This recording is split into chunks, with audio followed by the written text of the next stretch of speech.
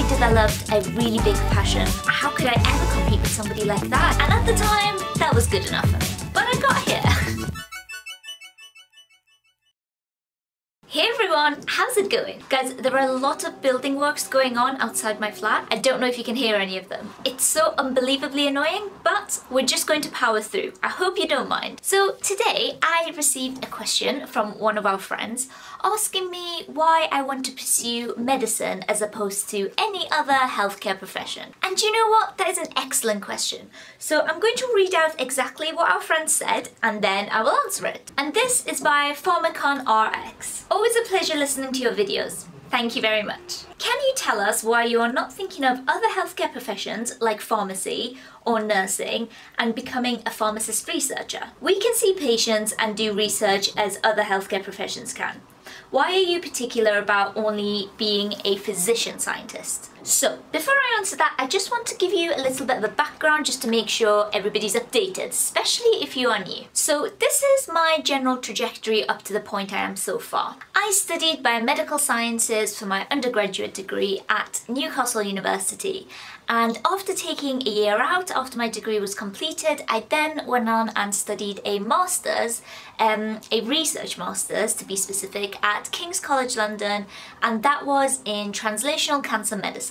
After my master's was finished, I managed to get myself a job as a research technician, working again within King's College, and I work on a variety of different solid tumours such as ovarian, melanoma, breast, etc. And I love where I am right now, but my ultimate goal is to work at this job for 2 years, which is what my contract is for, and then hopefully go on to pursue graduate entry medicine. So to answer your question, why did I decide to choose this trajectory as opposed to, for example, going into any other healthcare professions or going and doing medicine right at the beginning? So let's rewind a little bit to when I was 17 and I was choosing what to go and study at university. Even back then, before I had made the decision, I knew that I wanted to do medicine. I couldn't exactly tell you why, I couldn't really comprehend it in a way that I could translate it to other people.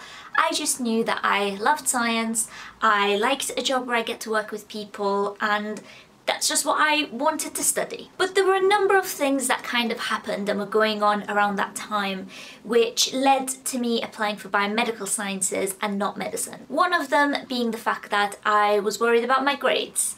I ended up finishing my A-levels with ABB, and I knew that at the time a lot of universities for medicine wanted AAB or AAA or A-star AA, or you know, as high as it gets basically. In addition to that, I think I doubted myself a lot more, and I don't think I was mentally in that stage. I remember one particular experience when I had arranged to go and shadow a doctor at a hospital, and this doctor was kind enough to take me in, and he said to me, bring in your CV for one of the days and we can start looking through it. Now, he looked at my CV and immediately he was like, you seem to do so well in your GCSEs, what happened to your A-levels? Bearing in mind, my A-levels at the time were around ABB, which, although they're not straight A's, I don't think they're bad. And I think saying that to quite an unconfident 17-year-old kind of knocked me even more, and I didn't really have the emotional maturity to recover. The next thing he said when he was looking through my CV was,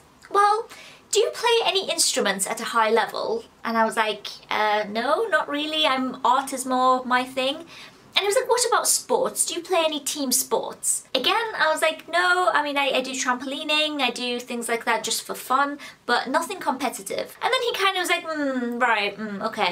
okay, I see. And when I asked him what the issue was, he said to me, well, you know, in order to get into medicine, you really have to have a competitive CV, and having high-level extracurricular activities really help. And again, as a 17-year-old who is kind of just still going through that awkward teenage phase, and I don't really have that self-belief in myself, that was again a really big knock. And let me be clear, I'm not shedding the blame on anybody. What he was sharing with me was his truth. And to a degree, yes, he is right. You do have to have a really competitive CV. But nonetheless, That knocked me a lot. And it especially knocked me because there were a few other people in my year who wanted to study medicine at the time. And I remember one particular girl who was so unbelievably confident in everything she did. And I remember looking at her and thinking, how could I ever compete with somebody like that? She's so assertive and she's so confident. And, you know, she seems to believe in herself so much. As a point of reference, I should say that that girl didn't, in fact, get into medicine, and I don't think she's doing medicine now either. But still, looking back, I remember feeling so doubtful. Anyway, to get back to the main part of the story, I essentially decided that, you know what, medicine is probably not for me.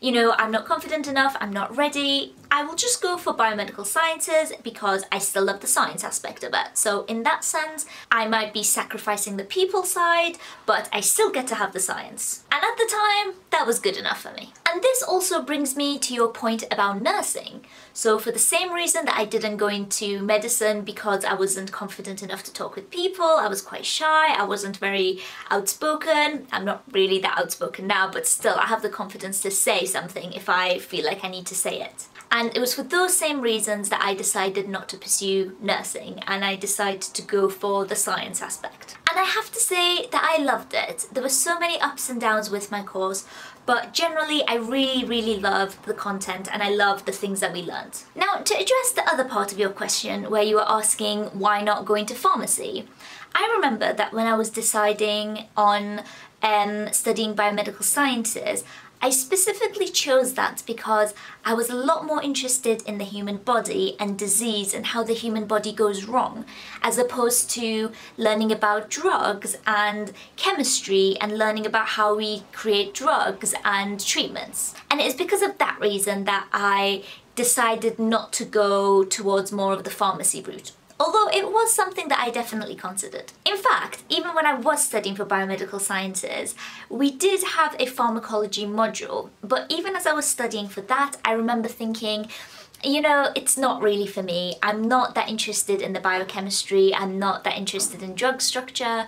What I'm really interested in is the human body. And while I was undergoing my undergraduate studies, I developed a really big passion for molecular and cellular sciences. For example, how pathways can go wrong to lead to disease, how aberrant cell signaling can lead to cancer. And when we had a a biology of cancer module, I loved it.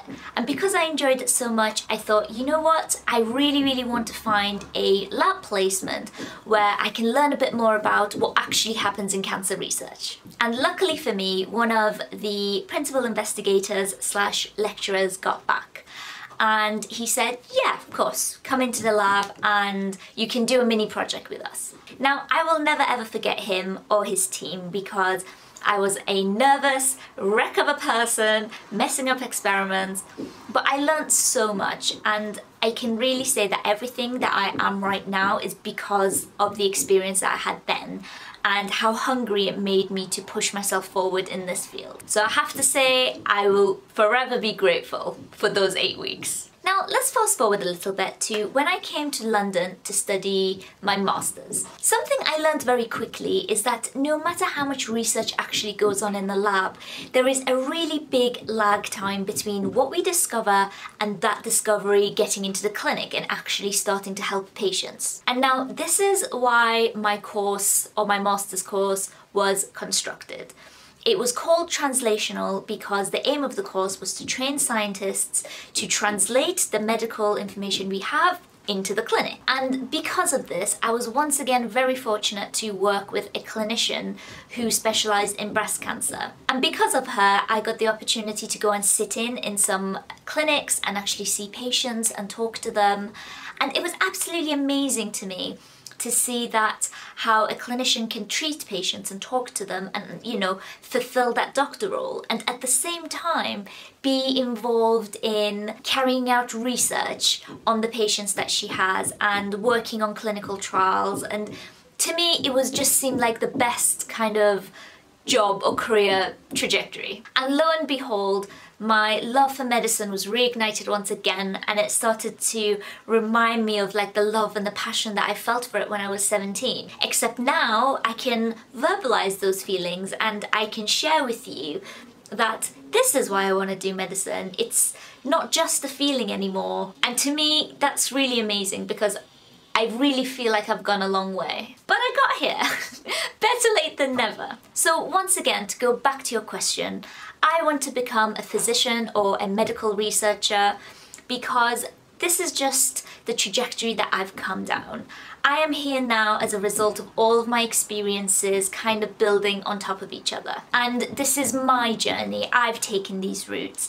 And that's not to say that there's anything wrong with becoming a pharmacist researcher or going to nursing. Those are all amazing. But for me, I want to become a medical or a physician researcher because this is where my journey has led to. And it seems a little bit silly, but the analogy that I like to think about when I'm trying to describe to people why I want to follow this path is like this. Being a physician and doing research, for me, is the perfect yin and yang. It's the perfect sandwich. It's peanut butter and jelly. And let's give this video a thumbs up for comparing medicine and research to peanut butter and jelly. Or peanut butter and Nutella, I don't know. Whatever you like. And I really hope that answered your question. Thank you so much for watching, my lovelies. Give this video a thumbs up if you enjoyed it. And also subscribe if you aren't already, and make sure to click the little bell icon so you get notification every time I upload a video. I hope you're all having a wonderful day, and until next time, take care, and I'll see you later. Mwah.